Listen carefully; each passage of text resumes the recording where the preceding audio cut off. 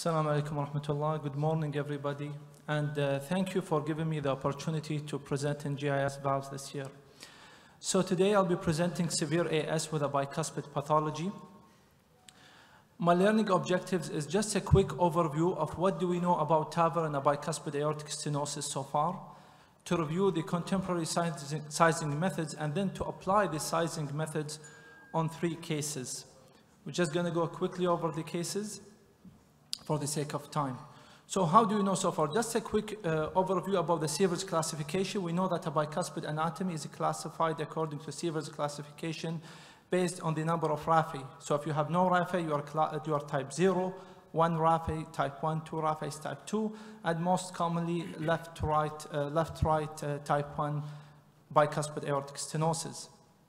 All the data that we have regarding TAVI in a bicuspid valve coming from registry data and observational data. We don't have any randomized trials so far. So looking at the first report published in 2017 in JACC by Yon, comparing patient who underwent TAVI procedure with a bicuspid anatomy to a matched cohort with a tricuspid aortic valve, showed no difference in mortality. If we look closely at this data, looking at patients who had the TAVR with an early generation devices, they had higher conversion to surgery, higher second valve implant, higher PVL, and higher pacemaker rate. But these differences tend to disappear when we look at a newer generation devices. A few years after, in 2019, this data published from the TVT registry looking at patients who underwent TAVI with a bicuspid stenosis by using a balloon expandable valve, the S3 balloon expandable valve, comparing them to a matched cohort with a tricuspid stenosis, showing no difference in all-cause mortality. And the same thing was with the self-expandable Evolute platform. Also, more recently, Yon published a paper in JACC in 2020, looking at features suggestive of worst outcome with bicuspid aortic stenosis, and a population of patients which represent around 26% of patients with a bicuspid aortic stenosis. They have severely calcified raphe, severe or excessive calcification of the leaflets. They have worst outcomes, around 25% of all-cause mortality if treated with TAVI, compared to someone who has no calcified raphe or no excessive calcification of the leaflet. And also the excessive calcification is associated with a higher conversion rate, higher aortic root injury, and higher PVL. So let's talk about sizing. Sizing in a bicuspid anatomy is, can be divided into annular sizing and supraannular sizing. So I think we are all familiar with annular sizing. This is what we do with the anti-tricuspid anatomy.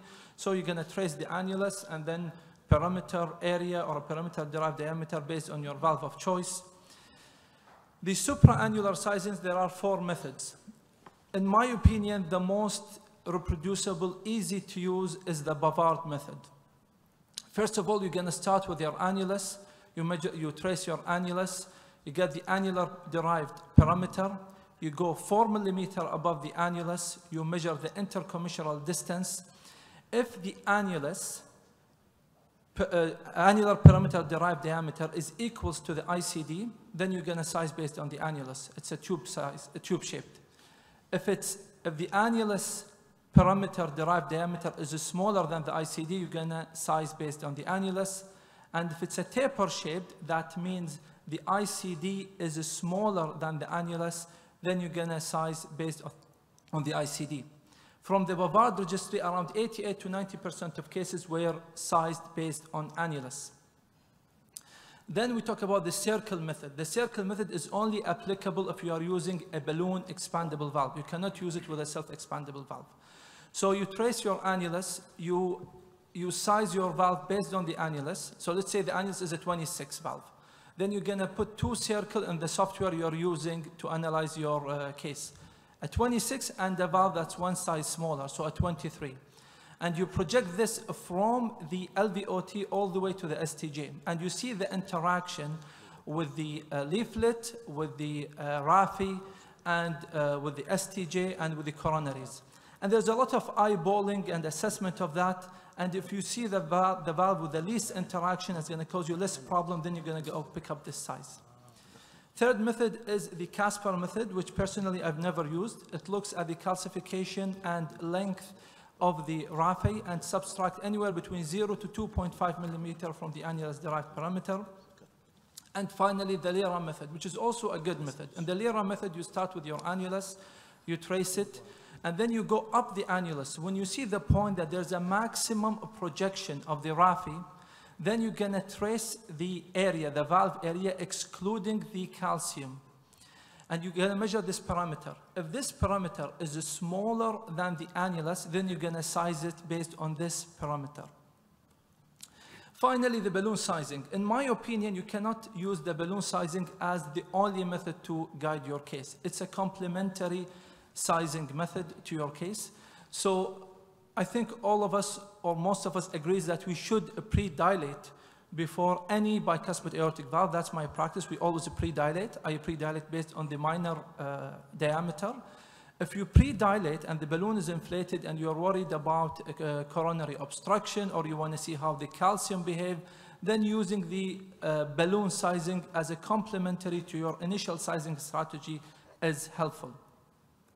So let's go over the cases. Case 1 is a 65-year-old gentleman who came to us with heart failure and symptoms, diabetic and hypertensive. He had a coronary angiogram which showed non-significant CAD. He had an echo which showed a normal EF, a bicuspid anatomy, severe aortic stenosis. He's a young patient with a severe AS, bicuspid valve. We sent him for surgery. The patient absolutely declined surgery, and he said, if you don't have a percutaneous option, I'd rather be left untreated. So we went ahead and we did a TAVI procedure. So you can see on the left-hand side is a bicuspid anatomy. It's a Sievers type 1, left-right. He has an annulus parameter of 95.9, so very large annulus with an area of 720. The perimeter-derived diameter is 30.5, and the ICD, which is 4 millimeter above the annulus, is 32.5. So the perimeter-derived diameter is smaller than the ICD. So we sized it based on the annulus using the Bavard sizing method. The coronary height was not an issue with generous sinuses. So at 30.5, it's out of range for the 29 sapien valve. So we added a few cc's to the volume. The plan was to pre-dilate with a 23 millimeter balloon. In this case, it was smaller than the minor diameter. And then implant a sapien 329 valve plus 3 cc. So that was our pre-dilatation, followed by valve deployment.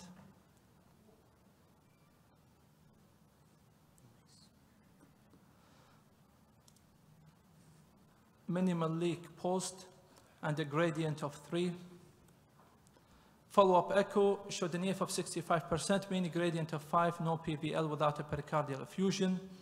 Our second case is a 77-year-old gentleman who came in with NYHA class 3 symptoms, hypertensive, severe COPD, non-significant CAD, severe aortic stenosis with an EF of 45 to 50%, sent him for surgery. Patient refused by the surgeon due to the severe COPD. So that's why we decided to go ahead and with TAVR.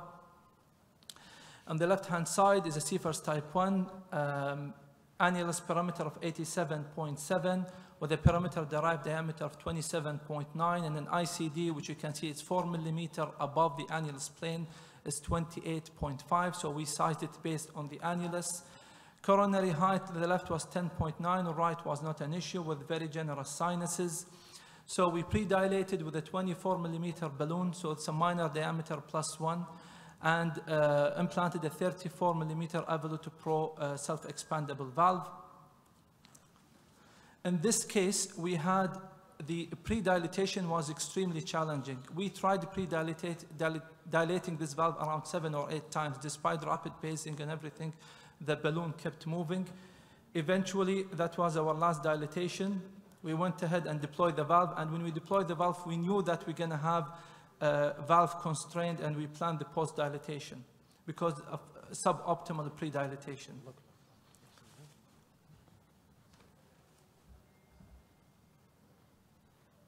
So you can appreciate here that the valve is constrained. And then we went ahead and post-dilated again. with a 24 millimeter true balloon with good valve expansion.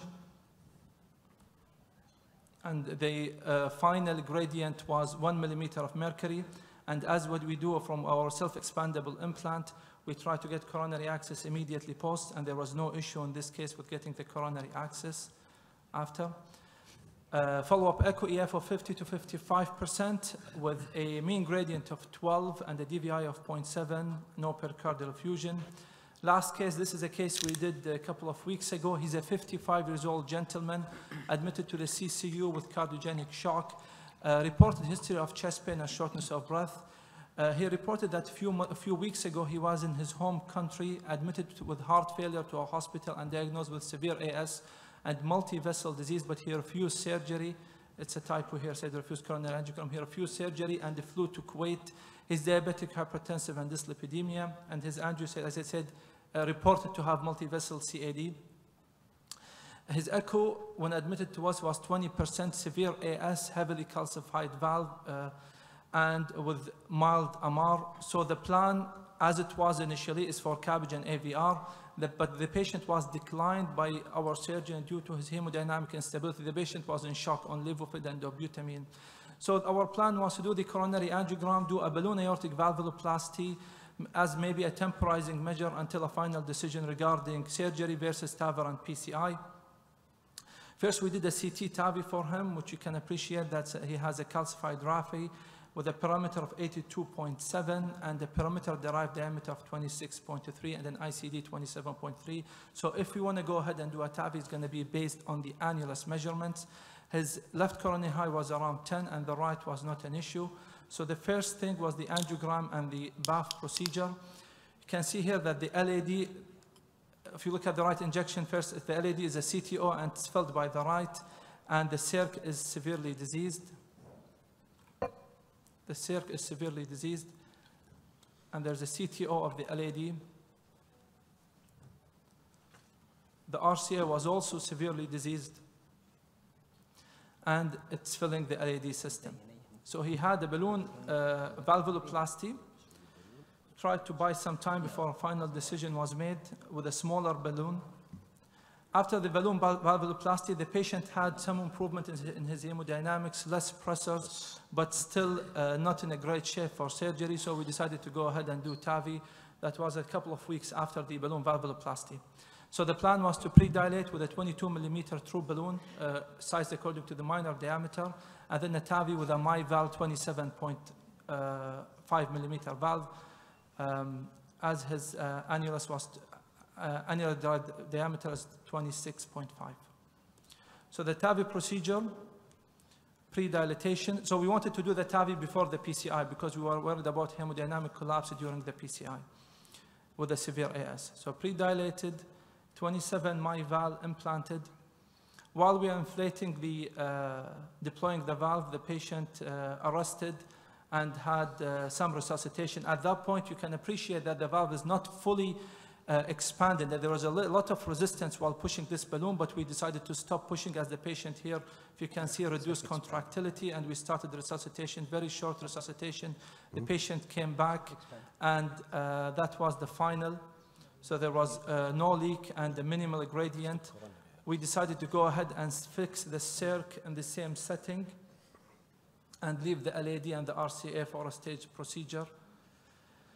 That was a couple of weeks ago. His EF, his last echo was done last week. His EF is 35 to 40% with a mean gradient of 11 and DVI of 0.59 with no pericardial effusion. So my key messages, TAVR for BAV is for selected cases. Assess the risk. It's calcium, calcium, calcium. Calcium of the leaflets, calcium of the raphe. Integrate annular and supraannular sizing method, and the balloon sizing is complementary to your initial sizing strategy. Thank you.